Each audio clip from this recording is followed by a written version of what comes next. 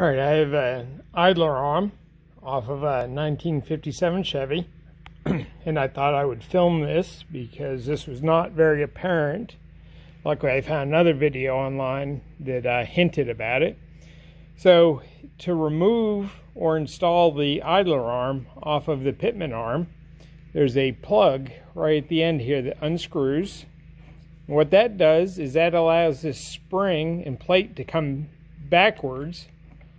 And if you take this, you have to take it all the way out to install or remove the idler arm. Take it out, then you can slide these over so that your ball that's on the end of the pitman arm can fit in this hole, and then you slide the whole idler arm over so the ball goes into this little socket here. Push this up against it, screw that in, and then this hole here is for a cotter pin. I'll try and take a video of it under the car. Here's a video of the idler arm with the tie rods installed. Here's the piece I was pulling out earlier. Now that will be greased when we're all done. Right now I don't have any grease put in it.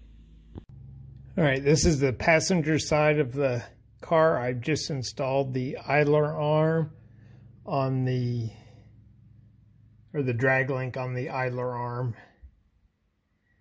At this location, you can see on the other end the pitman arm with the ball sitting there. The other end of the, I've been calling it an idler arm. I think it's actually the drag link. It's going to sit on top of it. All right, I'm going to film trying to put the drag link down on the pitman arm ball. There is a little felt washer right here that I believe this is where it goes to help hold up the dust cover. The hole in it is smaller than the ball, so you just kind of have to wiggle it down over. Then the dust cover goes on it. The long side of the dust cover pointing towards the outside of the car, towards the driver's side. Then in the bottom here, this little cup has a notch in it. You want to make sure that's pointed down, so when it sits on the ball, it drops all the way down. Well, pick it up, get it up over that ball, just drops right down on there. And then to get it to lock in, you pull it, in this case, towards the driver's side of the door. It goes from that big hole to that small hole. Now that ball is locked in there. So, got a second cup on this side. All the parts appear to be identical. And so, I'm going to put it in with that little notch, if you can see that, pointed down.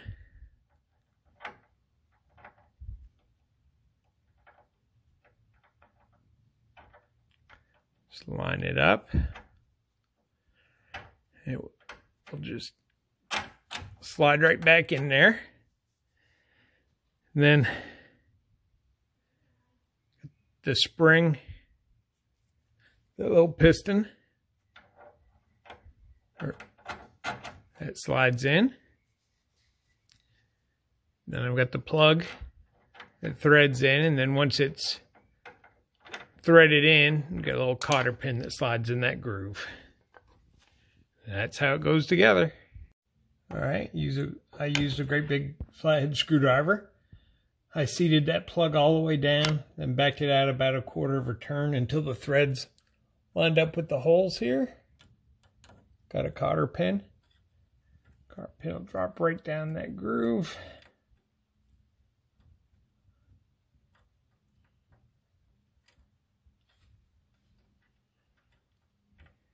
There you should drop. There we go.